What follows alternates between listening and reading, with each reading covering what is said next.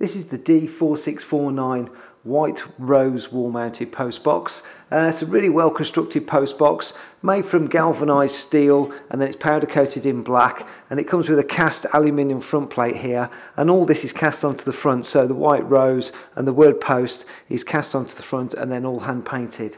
It comes with a flap on the top as well with the word post on it, and the flap simply lifts up for you to put your mail into, and then the mail can easily drop into the front there. So all weather resistant as well on the top, with a flap dropping over the top of the post box. Comes with 2 keys as well for you to open the front door, and it's got a nice big space inside for you to put your mail into.